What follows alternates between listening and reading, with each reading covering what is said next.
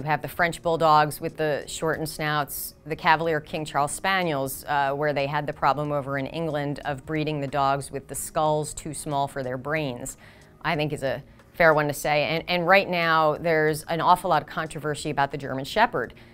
where they're now calling them half dog, half frog, because the backs are becoming so sloped and the back legs are so low to the ground, it just looks bizarre. There are German Shepherd breeders who are devout devotees of the German Shepherd breed, not willing to breed this way and saying, stop what you're doing, it's not good for the dogs, they can't walk normally, are their backs going to hurt when they get older? In England, they recently had to change the rules of the Kennel Club over there because they had to insert a clause that said you can no longer breed fathers to daughters just to get good looks. Now, most people would think, why do we have to write that down in order for people to realize that that's wrong? But there are some breeders, not